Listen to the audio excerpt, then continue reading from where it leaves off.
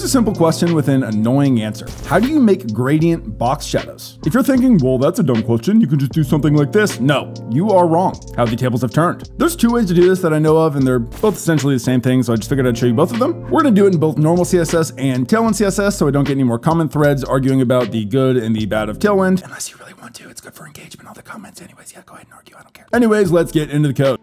First things first, get an element you want to add a shadow to. I've got this beautiful little card here to start. Wrap the element with another element. I'm just going to use a div, then add a class name to that element. And in your CSS for that class, set the position to relative on that element. Next, using the before pseudo element, set content to an empty string, position to absolute, z index to 0, and an inset of 0. Inset is just a shorthand for saying top, left, bottom, and right, all of 0. Give it some background color. We'll just start with black so we can see it. And now we can zoom into the little corners around my card where they're rounded, and we'll see that we have this black background kind of just like poking through the back. We'll switch the background to a gradient and then translate it a bit on the y-axis so it's below our element. And now we've got a box slightly below our main box. Let's scale it down a bit to make it look like our card is like sticking off of the page a little bit. And then finally, we can just add some blur with the filter property. And just like that, we've got ourselves a gradient shadow.